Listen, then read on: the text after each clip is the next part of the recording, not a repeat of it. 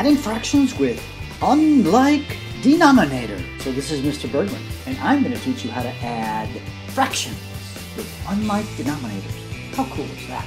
The key to this whole thing is these sets of rules that I want to share with you.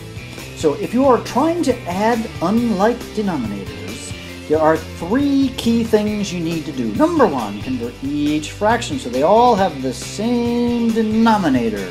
Number two, simplify and simply just add them up. And then lastly, reduce the fraction if necessary. So let's do some practice. So let's try this. So if I want to add 3/4 and I want to add 4/5. The problem between this is that the 4 and the 5 are different.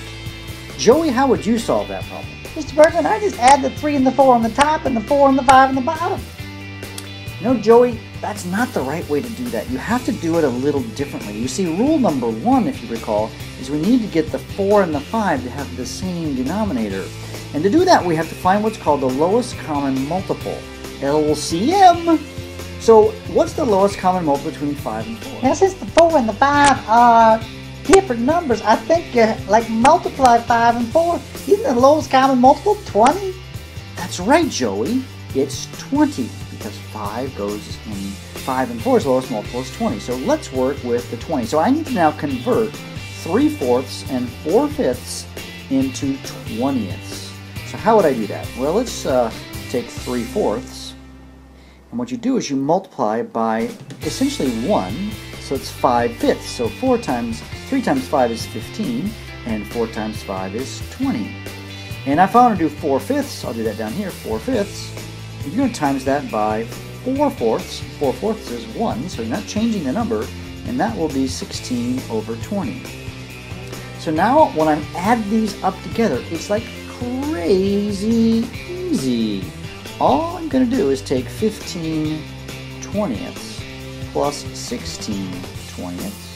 Since they do now have the same denominator, I simply add 15 and 16. And 15 and 16, of course, is 31, so it's 31/20. It almost looks like 81. I'll say that's a 31/20.